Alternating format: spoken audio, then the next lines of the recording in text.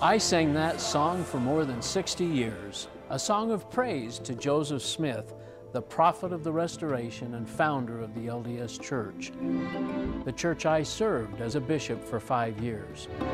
I knew the church was true. I was a faithful Latter-day Saint. My life has been built on certain truths, but wishing doesn't change the truth. Jesus said, "You shall know the truth, and the truth will make you free." When I finally learned the truth about the real history and doctrines of Mormonism, I realized that I was following the gospel of Joseph Smith and not the gospel of Jesus Christ. I have come to learn that many others have made a similar journey out of the bondage of religion and into an authentic relationship with Jesus. And that's what this show is all about. Courageous people who want to share their story, hoping that you, the viewer, will discover the same new life in Jesus. So if you're a Latter-day Saint who is struggling with questions or seeking a genuine encounter with the Savior, we invite you to join us tonight. We have a joyful message that we want to share with you.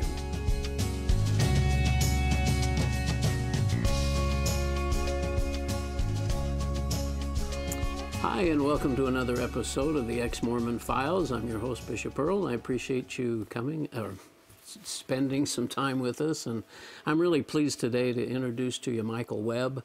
What a wonderful story, and it's very similar to mine in so many respects. So, Michael, thanks for coming, and all the way from Washington. I've been looking forward to this. Thank you very much. Tell us a little bit about your background. Where were you born? Born and raised in Salt Lake City. Pioneer heritage on both sides of my family. My great-great-grandfather was part of the Mormon Battalion. Oh, my. So my great-grandfather walked across the plains at age 9 without a father or mother because he was in the battalion. Oh, my. And that's where it all started with us, was somewhere back in the mid-1800s. Yeah, your parents were active then in Very the church? active parents. Yeah. So you were born in the covenant and baptized at 8 and all that Baptized business? at 8, born in the covenant, had all the callings growing up as a deacon, teacher, priest. Yeah. You know, very dedicated, loved it, had a great experience, grew up in the East Mill Creek area of Salt Lake City, and very pioneer area. That's where our chapel was built by the pioneers in the late 1800s. That's where President Hinckley was from. And he was from that stake. He was stake president, and a lot of heritage there. I had a great childhood. I had a great experience in the church growing up. Yeah, yeah, I did too. Returned missionary, the whole works. Went to Mississippi. Where'd you go on Mississippi? Mississippi Jackson. Yeah. Learned a little bit of Southern. Yeah. Yeah, that was a great experience. I was one of those 18-monthers. I was called for 2 years. They changed it to 18 months, and I got home 6 months early. My mom was thrilled. They changed that during the Vietnam War era there. Oh, I never knew. I didn't know that. I don't know if that was part of it or not, but a compromise with the Army or something. But it's ironic because I was out teaching the people in the Bible Belt, and now I'm one of them. Who would have known? Huh? Who would have known? God so tell it, after your mission, do you end up down in Cedar City or No, I was in the Salt Lake City area for most of my life. Okay. I did live in Louisiana. I went back to my mission field for a year and tried living there. Oh, okay. But it was hard to get employment and stuff like that, so we came back. Okay. So I've been in Salt Lake all my life except for the 5 years before we went to Washington. We lived up in Heber City and Midway, Utah, which was a beautiful place. All right. Yeah. So, and you come home from your mission, and you end up working in the temple, I understand. I worked in I went to Dixie College for a while and was a veil worker there. Maybe that's what I misunderstood. Okay. Yeah. That was before your mission then that you were down there. No, right after my mission. Oh, right I went after. down to Dixie College and I worked in the temple. Yeah, worked in the temple there. How was that? Well, Earl, the first time I went, I felt uncomfortable.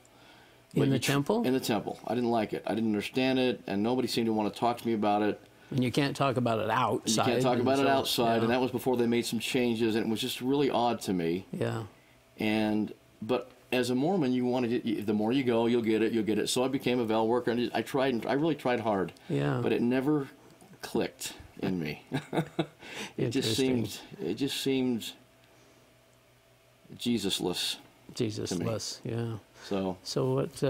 So you get married and have a couple of kids. Yeah. Beautiful daughters who were both returned missionaries. but went through a divorce and then married my sweet Angie, who I've been married for 25 years now. We'll get to meet her next week. And we get to marry, and we have 5 kids, and it's been an amazing journey. You know, you never know what the twists and turns are going to bring, but God has it all planned, and you just, boy, when you're in His hands and you're putting your trust in Him, it's an adventure. Now, you and Angie get married in the Salt Lake Temple. In the Salt Lake Temple, we have a Toyota jump in front of the, Salt Lake Temple there, with our feet in the air, and a great picture. And so we'll learn more about her story, but she's active, and of course, and you're active as a couple. Yeah, we were very active. I mean, I was in the Elders Quorum presidency. She was Young Women's president. Our kids were raised in the church, and that's the way it was going to be until early 2000s. Things began to really trouble me. Well, before that, you actually was involved with Embryo Records. Yeah, that's right. I was a songwriter, aspiring songwriter, and I entered a contest that Lex D'Azevedo, that did all the music for Saturday's Warrior, had put on, and I won the contest in one of the categories. And then he called me in Louisiana, where I was living, and said, I'm moving from Hollywood to Utah. I'm going to start a Mormon label. I want you to be my first artist. Wow. So I was like, okay. I was like, this guy was a hero of mine. Yeah. So he signed me up, and then Kenneth Cope was signed up shortly after that. That's where I met Kenneth, who's a dear friend of mine. And him and his daughter Julie and Kenneth and I were 3 of his first 3 artists. Wow. And I put probably 10 or maybe even 12 CDs out over the years in the LDS market. Like a Lighthouse was a song most people were familiar with. Know. Yeah. And these were used like at EFYs, and then I began to write for EFY and actually co-produce. Now we should explain that's especially for youth, I guess. That was BYU youth camps, especially for youth. Yeah. So in '87 they decided, hey, let's put an album together every year for the kids to take home. Oh, and sure. So Kenneth and I and Julie and others wrote music for that first, called Sailing Home. That's where Like a Lighthouse came from, that whole theme of the ocean and sailing. Okay. And then later on I co-produced one of the albums with Kenneth for EFY, called Return with Honor, and wrote many songs and submitted each year for that program. Yeah. Just never any question in your mind or heart that the church was Earl, I never true. dreamed I would ever leave it. Yeah. No. Yeah. But in 2004 was writing for EFY. This is probably where it really started to trouble me inside. I wrote a song called I Was Made to Praise Him. And Jesus. Praise Jesus, right. I was made to praise Him, which was not a typical Mormon idea. Yeah. But I had been listening to some pastors and other sermons which just were feeding me. And I submitted this, and the producer loved it. But when he submitted it to the committee, the guy on the committee said, I was made to praise Him. That just doesn't resonate with me. And when I heard that, I knew right then I was on a different planet than most of my associates and family and friends. And I went to my face in prayer for 2 years. I wanted the truth of grace. I wanted the truth about the cross, the nature of God. I just wanted the truth. And after 2 years, I sit down with the Bible, took off my glasses, my presuppositions. So this is about 10 years ago. Yeah, 10 years ago. Okay. I'm reading the Bible again. I read it. I was a missionary. I'd read it in my life. I finished that reading in 2006. And I realized that I'd been in church every week for 42 years and never heard the gospel of Jesus Christ. And that seems like a harsh thing to say, but it's the truth. It's like scales came off of my eyes, and all these scriptures, He who knew no sin became sin. Christ died while we were still sinners. While we were enemies, we were reconciled to God by the death of His Son. All these things that I'd never seen before. If you want to go by the law, you'll be cursed. He became a curse for us. You can't be saved by grace, or you'll end up boasting. It's all of faith. All these things that somehow didn't come up at me in my whole 42 years as a Mormon. They were just leaping at the page. I know exactly what you mean. Yeah, and I had 2 choices. I don't want to cause a mess, so I'll just go along, or I now am learning something about the real Jesus, and I'm going to be loyal to Him no matter what the cost. And it wasn't easy, but that was my only option. Yeah. Yeah. And you said that you just were so full of the I began to devour. I could not get enough of the Bible. I couldn't get enough. I would be on the porch for hours just reading the Word, listening to sermons, A.W. Tozer sermons, who died in the 60s, John Piper sermons, Paul Washer, who's an itinerant missionary. All these men who I believe God brought into my path to teach me the whole counsel of God. to teach me what it's like to be, I'm discovering suddenly what it's like to be transformed by the Holy Spirit instead of conforming to some pattern behavior. It's a total night and day difference. It's a difference between religion and religion and relationship. Yeah. And my wife is going, okay, now. Yeah, I was going to ask, what is she thinking about this? Well, she's an amazing person, and she knew that I was not just trying to be difficult. She could tell it was a quest for truth for me. Yeah. She made it very clear she would never leave. She had no interest in leaving. But at that 2006 experience, I had no choice, and so my church became sitting on the porch listening to sermons until I found a place to call, my home church, and that took a while. But what is it that Mormons are missing? I know exactly what you're saying, and it's a little twist of the thought process that puts Jesus in front instead of putting us up. You even mentioned it as kind of a navel. It's this navel gazing. Like, am I good enough? Am I doing enough? Once I set my eyes on... We're always looking inward, and like, what are we doing? What do I need to do? What do I have to do? Yeah. And when I finally, by the grace of God, set my eyes on Christ and stop trying really, really hard. That's the irony. Yeah. You can try all your life. You might be good at it for a week or 6 months and conquer this or conquer that. But until you just drop all of that, quit trying so hard. And give it Focus on Christ. Just like turn your eyes upon Jesus, look full in His wonderful face, and the things of earth will grow dim in the light of His glory and grace. That's what happened to me. Suddenly, all these sins I had battled with and wrestled with, and addictions. I'm not ashamed to admit it. I want people to see the man I was and the man I am. I'm not the man I used to be. Yeah. Because suddenly my heart changes and I don't desire things I desired before. It wasn't like, I got to really try. I don't want him. I want Him. He is way more beautiful than that. He is way more compelling than that. And just that's how the journey began. And my wife watching this, unbeknownst to me, going, there's something happening here, that she couldn't discount. You're becoming a new creature. A new creature, Yeah. Exactly. And so it's been an amazing thing. So instead of Jesus just being my assistant, okay, this is my assistant, your Jesus, little helper, my little helper. Yeah. He's everything. He's living His life in me. Now I obey. I don't want to sound at all smug, but I know. it's a different approach. Yeah. It's no longer. I love this quote. It's no longer. I obey, therefore I'm accepted. It's I'm accepted, therefore I obey. Exactly. That's the difference. It's not a license to sin. No, why would you? Or we even want to. When you belong to Him, you want to live for Him, and He makes you able to live for Him and willing to live for Him. And now instead of His assistant, you have this loving relationship with Him where He's manifesting His very life through you. Yeah. And that's called freedom, Earl. Yeah, that's freedom. That is freedom. And it's just been an amazing change. So Angie was noticing these changes. Your family, I guess, was noticing them. Well, here's the funny part. We moved to Heber City, actually Midway. Yeah. And I wasn't going to go to church. I was supportive of where she was too. She was still going to church with the kids? Very much so. Okay. And she had just been Young Women's president. Hoping that you were going to come back. Hoping. Oh, big time hoping. Pray. She'll tell you some more of that. There's some great stories there. And so we're up in Midway, and I'm not going to church, and I'm trying to find a church now that we moved. And bless her heart, she finds a flyer for High Point Church in Heber City. Maybe I ought to try this one. So she gives that to you? She gives it to me. Good for her. That becomes the very church where all of my family find the Lord. Okay. Wow. So, that's really emotional for me because I'm going to be leading worship there tomorrow just because I'm visiting. And I'm going to go back to this little teeny church with maybe 50 people. And I'm going to lead part of the worship again just to visit with them and stuff. But that's the very church where all baptized in Deer Creek. I had already been baptized. No, I was baptized by him when I moved there. And then years later, my family, Eli, my other boy, and my daughter Emma were all baptized by this pastor. And she's the one who said, I'm never leaving Mormonism, but here's a church you might want to check out. God works in mysterious ways. And it took a while. It was when I got out of the way. Like, I kept getting in the way. Angie, don't you know that? Thing is, I didn't leave the church because of history. I didn't know any of that stuff. I read the Bible and realized I'd never heard the gospel, and I had no choice. The gospel of grace and what Jesus... But then I began to discover the history. And I'm like, Angie, look at this. Angie, this is Masonic stuff. Angie, he had 40 wives. And the walls would go up. And so she can tell her story, but miracles happen after that. So you know what? My story is exactly opposite of that. Yeah. I learned the bad news, the history, the problems, the verse vision, Book of Abraham problems, Book of Mormon problems. I came out not knowing this Jesus. Okay. And all of a sudden I'm saying, okay, well, Christianity, what have you got for me?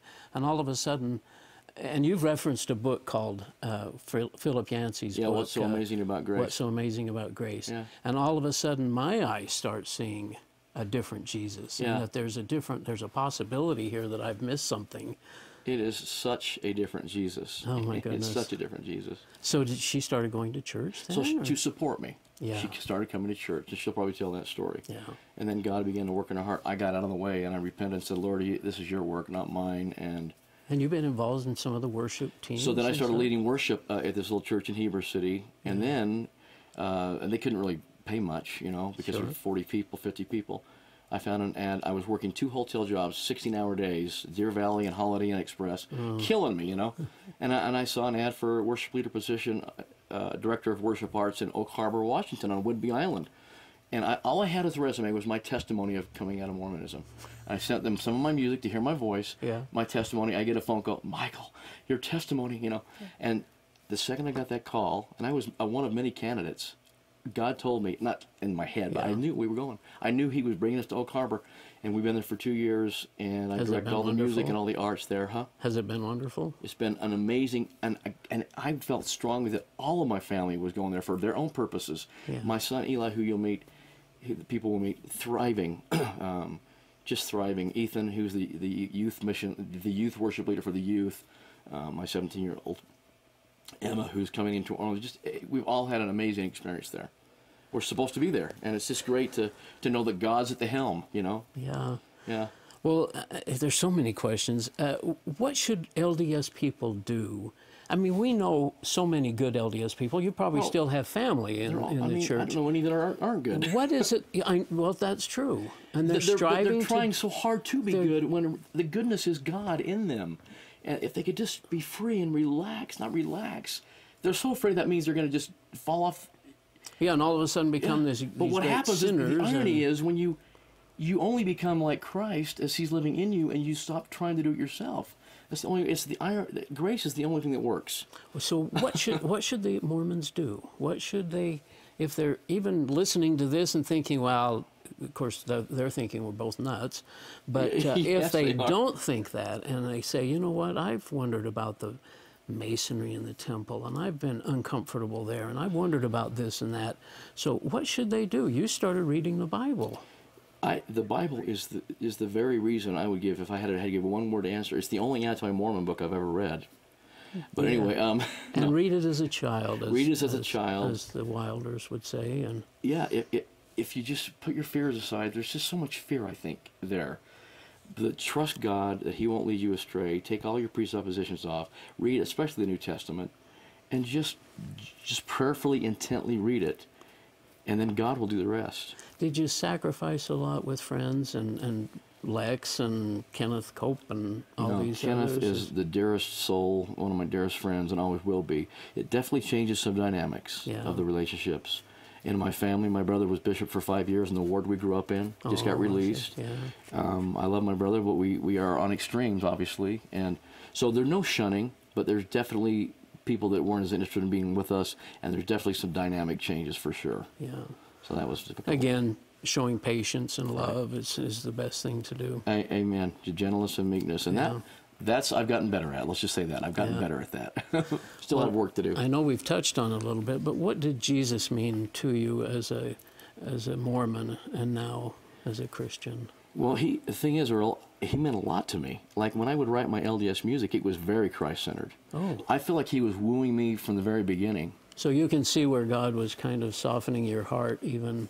I believe Jesus was the very reason I left, because I wasn't getting Him. Yeah. It's like an inoculation. You get a flu shot, they give you just a little bit of flu so you never get the flu. And I feel like Mormonism is dangerous because you get just enough Jesus to where you never really get Jesus. Oh. And so... interesting perspective. It sounds harsh, but that's just that would be the difference, I would say. Yeah, He's not everything. He's one of many things in the church. Yeah. He's got to be everything. You seek Him and Him first. Everything else will come with that. And so, but I loved Him my whole life and tried to serve Him, and would get so mad when people say, you believe in a different Jesus. And I would go, what are you talking about? I completely see that now, but God has to, you don't know what you don't know. Yeah. Until God shows you. Yeah, that's And then right. it's as clear as a bell, and you're going, how did I not see that for 42 years? Yeah. And I feel very blessed and humbled by that, not like, now I know something you don't know. It's just been an amazing thing. Yeah, I think that's kind of what I struggle with in trying to share my story too, and our witness as we are on and interacting with people is just how to bridge that little bit of a gap where you don't. You wrote, "He's not just all we need; He's all we have." All we have. Yeah, and when you accept that, then the Bible means so much more, because it's telling His story of grace, and then the cross starts meaning something that it never meant before. The cross, the cross is everything. Everything was not only paid for there, but we're sitting here today because of that. The wrath is removed because of that. Yeah. All we have without that is utter condemnation. Yeah. Every good thing, every bad thing worked for our good was purchased on that tree. And here you are, a veil worker in the temple. Yeah. Knowing now what the temple really was all about, the shedding of animals' blood sprinkled on the altar, right? And how that relates to now what Jesus did on the cross. I know. How do you take a garden scenario and say that's the atonement?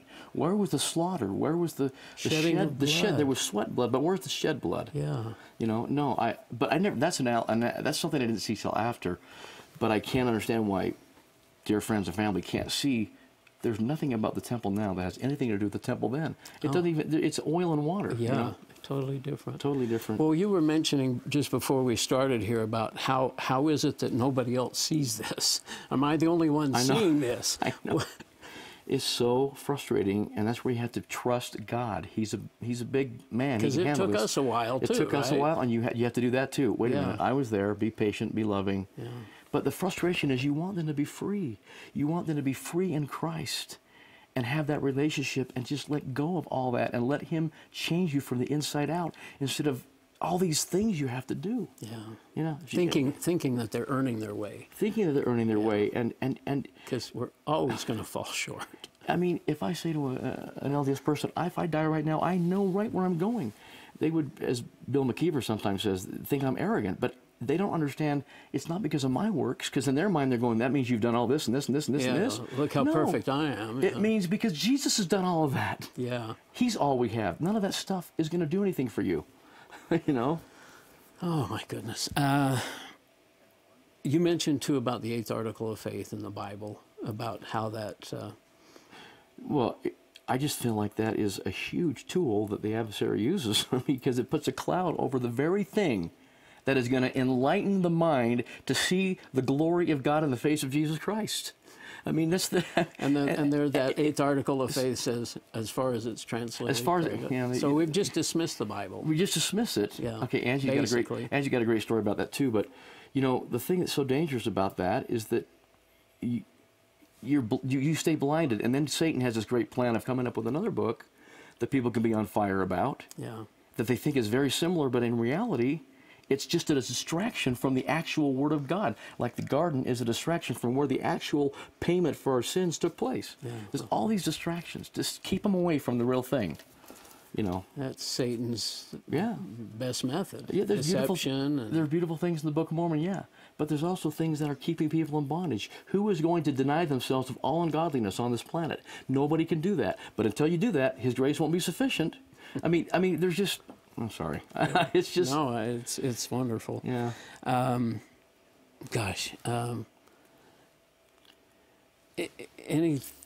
know we've got just a couple of minutes left. You're still writing music? I'm still writing music. Christian music? Well, I've got like 50 songs on a shelf. Do you? I have nowhere to go with because it costs money to produce them. They are playing one on the Sounds of the Sabbath called Growing Older, all about, you know, am I growing wiser, kinder, more like Christ, or am I just growing older? Yeah. So that's on there. But otherwise, I don't have a whole lot of outlet for that except at church, and I don't use my own songs at church. It's not about that. It's about praising God. Sure. That's another thing that's been awesome, is just everything at church. You don't have to go, where's Jesus in all this? It's all about Him. Jesus. All the music, all the preaching. And you can say, well, there's more to life, but what they don't understand, until you get that, everything else doesn't fall into place. It's been a wonderful experience. Just powerful. Now, I know you'd experienced Christian music before you became Christian, but... I think that's where the seeds got planted for years, not knowing that I was hearing the actual biblical truth through music, and I think that's what began to trouble me on the inside. Yeah. Where's Jesus in our Mormon worship. Yeah. But when you first went to a church, did that... You know, I was a mortgage broker, and a really good associate in that field was a Christian and invited me up to Mountain Life up in Park City a couple times. Yeah. Loving music like I did, I was weeping as we were praising God.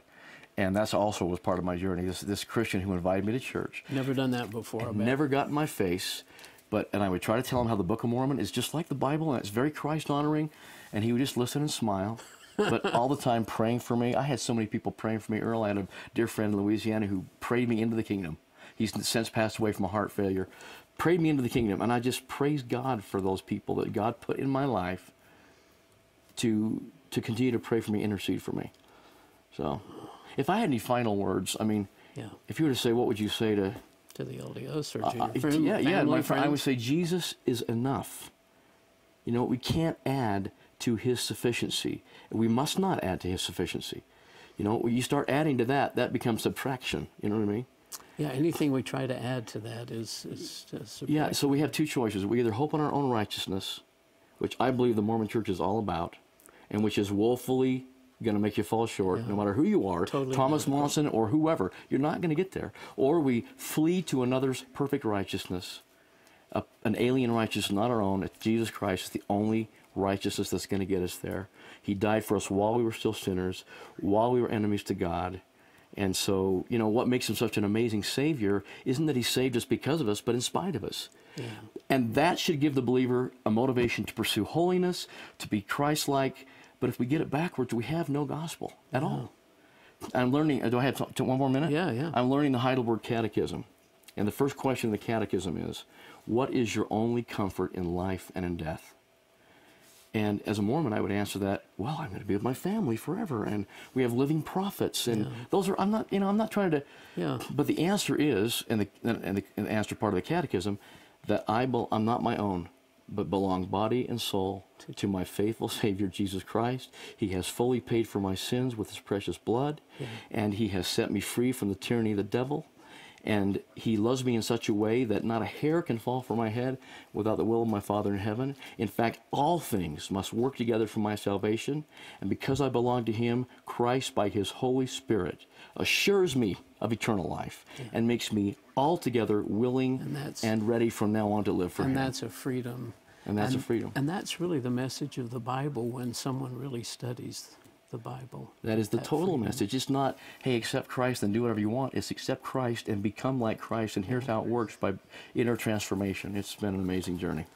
Michael, just so much, and I appreciate you sharing your story. Thank you for allowing me to. There's so much we didn't even cover, but what a glorious message, and hope for the LDS people. We love them. They are good. They're trying so hard, but it doesn't matter how far you jump over the cliff. You're still falling short. That's right. Amen, Jesus. Earl. Amen. So, thanks for joining us.